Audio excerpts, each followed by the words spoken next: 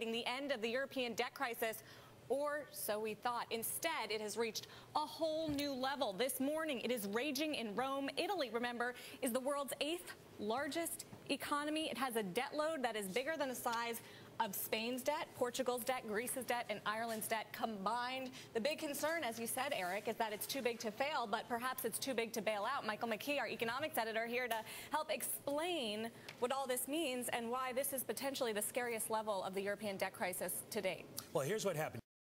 A little bit of a problem. I sat down with Bob Mundell. He is one of the fathers of the euro, Columbia University professor, helped conceptualize the idea of the currency. He told me, and remember, this was very, very early on in the crisis, that if Italy gets dragged into the crisis, then he has some real worries about the viability of the euro and whether it could survive. And that is really what is at stake here when we are talking about the third biggest economy in the euro.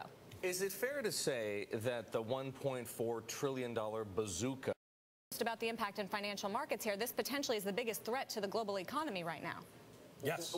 Without a doubt. Let's Here from the markets yesterday that investors wanted to see some change at the top. He was not pushing through the reforms that they were demanding. But I was in Italy last week and I spoke to a lot of folks and they said, look, if Berlusconi goes, which clearly he needs to, it's not clear who would replace him and whether that person would be able to push through these reforms. It's a massive economy and there are some major structures.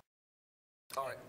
Look, let's hold off on the conversation about Italy for the moment because we need to do a little more reporting and find out exactly what's taking place on the ground. In the meanwhile, Sarah, we're going to talk about some of the other big news that we're watching this morning, and Italy clearly dominating our attention, but there are a number of other things that we need to talk about. Yes, I want to tell you about hedge fund manager Bill Ackman. We know he's betting big that Hong Kong will change its currency peg to the dollar. He made that very clear a few weeks ago. Well, Hong Kong's chief executive, Donald Tsang, told me that Ackman's bet is going to be a big loser. Well, I think he's going to lose a lot of money on that. I think it will not going to happen. Hong Kong has been... Was Hong Kong's finance secretary during the 1998 Asian financial crisis, held off an attempt to break the dollar peg then. So now it's Hong Kong versus Bill Ackman, Scarlett. Well, meantime,